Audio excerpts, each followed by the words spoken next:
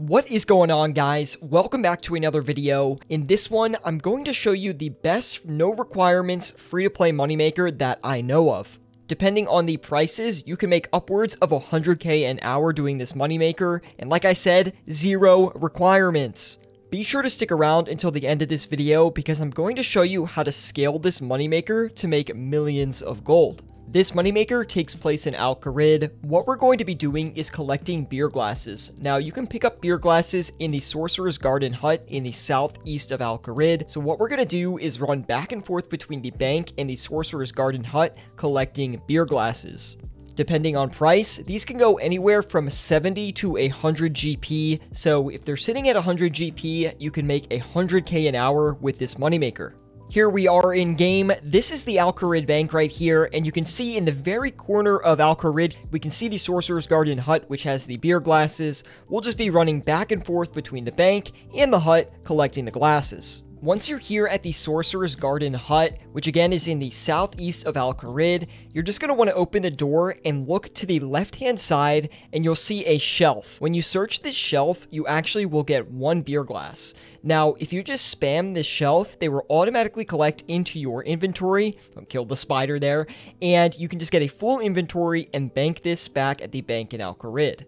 Depending on how efficient you are, you should be able to collect 850 to 950 beer glasses per hour. Currently, beer glasses are going for 70 GP each, which is actually on the lower end where they typically trade. Usually I see them around 80 to 90 GP each, reaching upwards of 100 to 110 GP each. Now this equates out to making around 100k an hour at the maximum, with the minimum making you about 60k an hour. If you know me, then you know I love getting into the economic technicals, so I thought I'd bring up beer glasses over on the price wiki, and currently you can see beer glasses still trading for 70 GP each, but if we look at the 6-month view, you can see that these are pretty low compared to where they normally sit. Over here, we're easily seeing prices of 110 each, even peaking at 160 GP for a beer glass. That would be around 140k an hour just collecting beer glasses in free-to-play. This moneymaker is insane. Now, I know this has been a very simple and straightforward free-to-play, no requirements moneymaker, but I wanted to talk about how you can actually scale this moneymaker up to make millions of GP while you play RuneScape. A few weeks back, I released a guide on how to passively invest in free-to-play and make a ton of money, and I think that this free-to-play moneymaker actually pairs perfectly with the passive investing strategy. What you can do is when you first make an account, go collect beer glasses on the account and build up that starting cash. Now, once you have that complete, go to the Grand Exchange and sell the beer glasses and start passively investing your money like I outlined in my other guide.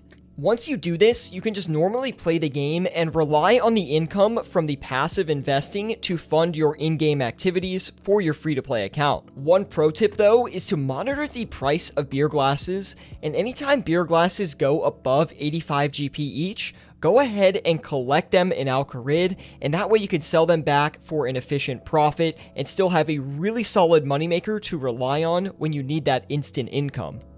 Honestly, combining collecting beer glasses and passive investing in free-to-play, you could easily get a bond within a couple of weeks. If you want to learn more about the passive investing strategy, be sure to check out my other video. It's a great way to make money in free-to-play with very minimal effort. That's going to be it for this video. If you guys did enjoy, be sure to drop a like, and I'll see you all in the next one.